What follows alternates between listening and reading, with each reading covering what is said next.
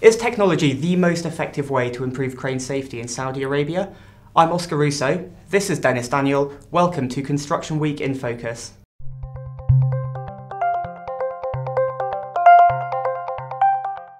Last month, a mobile winch crane collapsed at the Makkah Grand Mosque in Saudi Arabia, where 3 years ago, a crawler crane had toppled over as well. Dennis, no fatalities were recorded here, which is a good thing, but what are stakeholders in Saudi Arabia doing to improve crane safety in the construction sector? Well, trains are not designed to crash. They are a sophisticated piece of equipment, and so the human element of using cranes is important. Staff training should be the major priority, and rightly, numerous companies are taking initiatives in this direction. For instance, NFT and Potain recently took their Safety First campaign to Saudi Arabia. As part of the program, NFT and Potain professionals also met with contractors working on the Riyadh Metro. So steps are being taken to boost crane safety awareness in Saudi Arabia.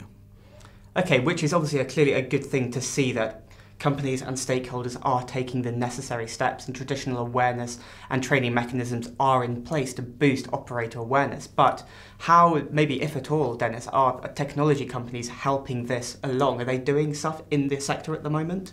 Crane simulators are playing a huge role in improving operator training and awareness.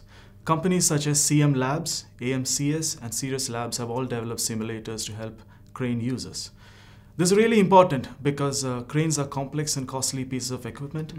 Using simulators means crane owners eliminate the costs and the risk of untrained or novice operators working on the machines. Okay, and that's really interesting to see people using digital software to improve crane safety, to allow contractors to work and do that. It's obviously clearly appears to be much like any other industry where the kingdom's equipment sector is also set to be disrupted by emerging technology. So a really fascinating development in the sector and something we should certainly look for moving forwards. Thank you, Dennis.